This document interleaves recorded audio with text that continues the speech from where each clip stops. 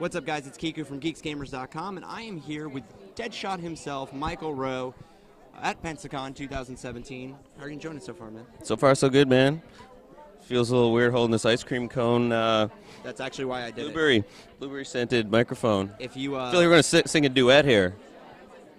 I ain't got nobody, and I know, but actually, we could sing Dead Kennedys. Holiday in Cambodia. You actually started off in a punk band. Yeah. We became friends yesterday because of that. Mm-hmm. Best friends. I was in a band called Bucket Truck. Played the drums in that band. Toured around quite a bit. Made a good go of it for a while.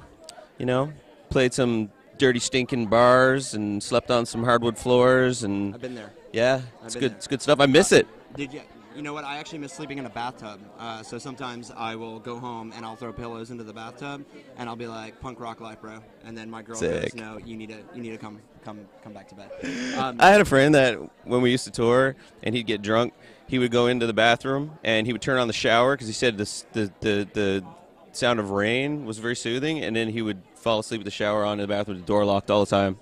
Counter story to that, my ex-lead singer had to go take a bath at every house that we partied at.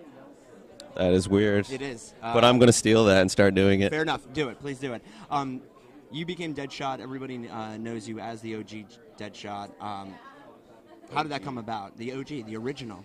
Yeah, that's cool. I never thought about it like that. OG Deadshot. Make that my new handle. Yeah, it was weird, man. I was playing music my whole life, and the band broke up, and I didn't know what really I was going to do next. My younger brother was writing and directing. He got me interested in acting. We started making some stuff together. I actually started to take it seriously at a certain point. Got a manager, and Arrow was like the third audition I ever went on. Wow. And great way to kick it all off, I guess. Is. It's been a wild ride ever since. Yeah. So, how did it?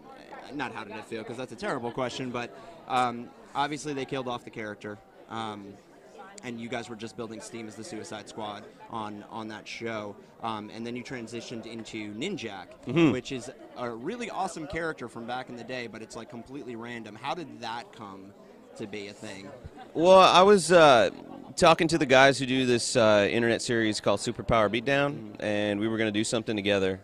We had some weird concepts that we were talking about. I wanted to have like a episode where I fight Deadshot.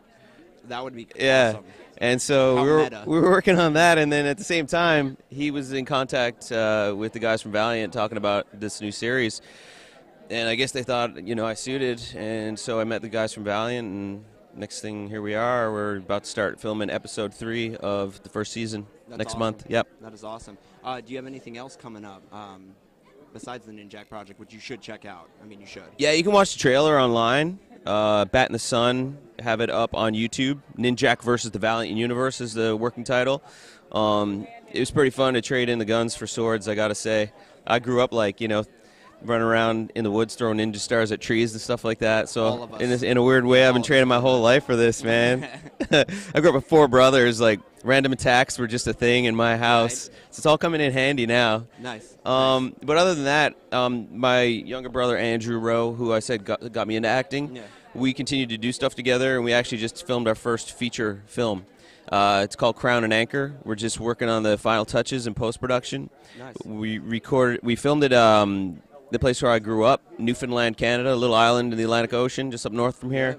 And I'm psyched, man. We got a nice little film on our hands, and we're going to release that into the festival circuit now for this season. Awesome. Guys, be on the lookout for that. Also, you can check him out as Captain_Rowe on Twitter. Yep. Also, check out Ninjak versus the Valiant universe, the entire universe. And Crown and Anchor film. Crown and Anchor film. And also go back to the old seasons where he's Deadshot, because he was one of my favorites. And check out Bucket Truck. If you can find any videos, I have dreadlocks in that band, and you'll probably get a kick out of it.